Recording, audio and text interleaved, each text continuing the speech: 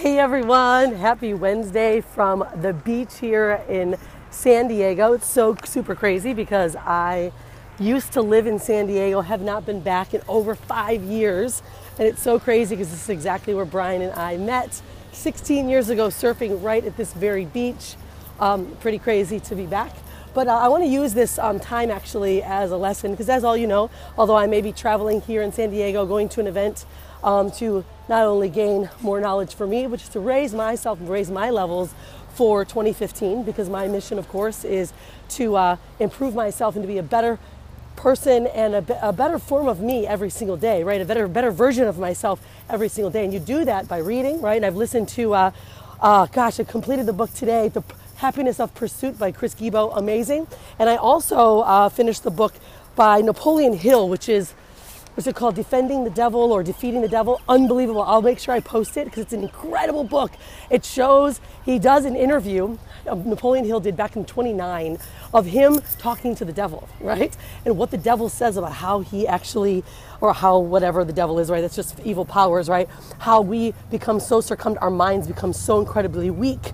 And it's a powerful, powerful book, an incredible interview of Napoleon Hill talking to the devil, and how so many of us are swayers, and we lose that controlled thought. We allow things like, alcohol, or being mad at someone, or smoking, or blame, really defeating emotions to block us from really being our amazing self. So I want to actually use this moment for this video because I actually was just confronted with something. As you know, work still continues, right? Even though I'm here. I get a message from one of a member. She's in our tribe. She's like a third party down inside of our tribe. Still acceptable. Everyone's accepted into our tribe.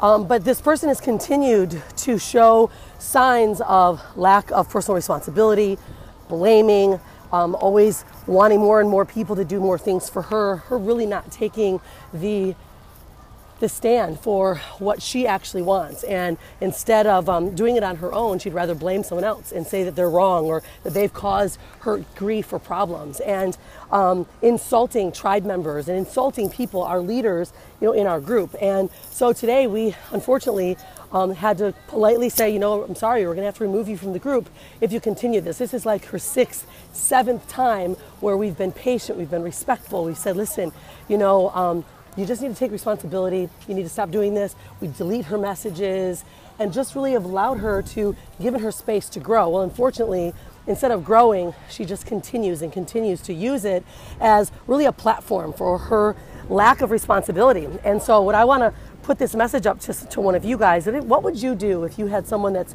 in your group that is not taking personal responsibility, that is really blaming everyone for their results? See, typically, that's what most people do instead of showing that they keep saying the right words. I want this, I'm going to do this, but I need your help.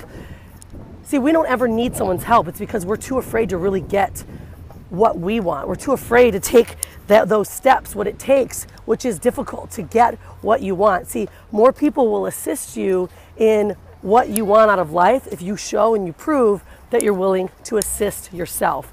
And unfortunately, this certain person, as much as we still care and love, we still have to show and give them the best possible form of advice.